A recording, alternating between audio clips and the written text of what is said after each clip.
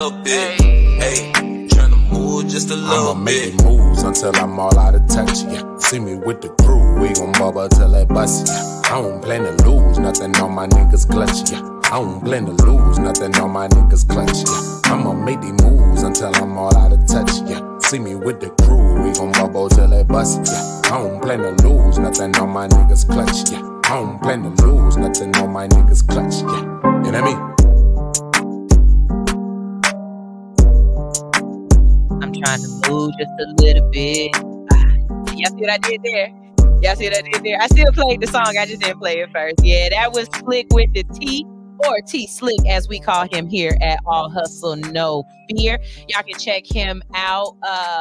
What's his Instagram? El Jefe, something like that. But he got really dope music, and shout out to him for creating my first theme song. So we'll play that later on in the day. Y'all, I've been doing a really good job of posting to YouTube. I usually don't post I'm usually just going live on YouTube, but goals, wanted to monetize, and I learned that a way to monetize quicker is to use your shorts to gain more followers, which it really did work. Like, my follower count went up immediately, and I'm a lot closer to monetization than I was 2 weeks ago. But one thing that I do like doing is going through and reading the comments. I'm very much a comment section type of person. I was talking to admin Anitra this morning, and I was just like, some of y'all are on social media to be social, and y'all see negative comments, and then y'all immediately want to delete the post or whatever, or you want to get in your feelings about the negative comments.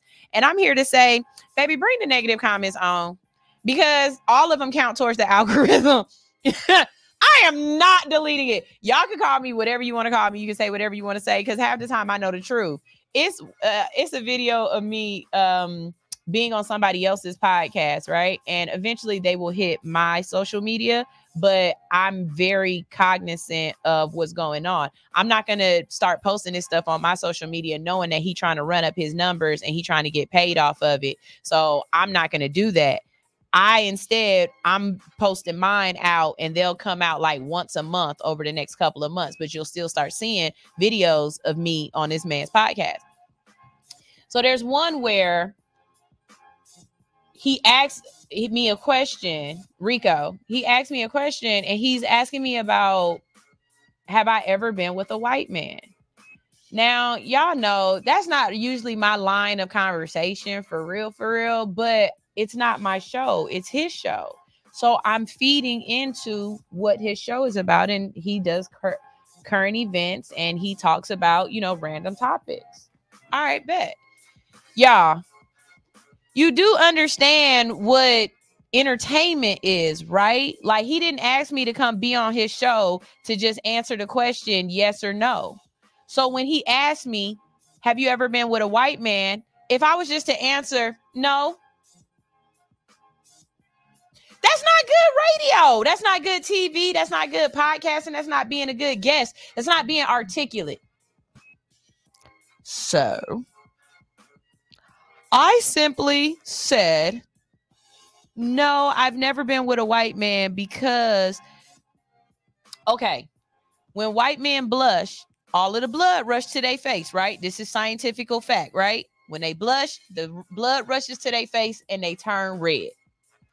So my idea, since I have never been with a white man, I ain't never seen a white man naked. When his thing get hard, do it blush? Like, do it turn pink? And so it's people in the comment section talking about, oh, she's racist. That's not racism. That's asking an observational question that I don't understand the answer to. I don't know. I don't look at pink thing. So I'm just wondering, is that what it's going to look like? And then it really is a good question, because if he's not circumcised, don't it pull out and turn? Okay. So anyways, they trying to flame me underneath the comment section. One dude was like, that's why she alone now, or that's why don't nobody want to be with her. So married, been married for 10 years and together for 13. So that's not it. And then right underneath your comment is somebody talking about, hey, what's her name? She fine as hell. y'all, please, as social media creators and stuff like that,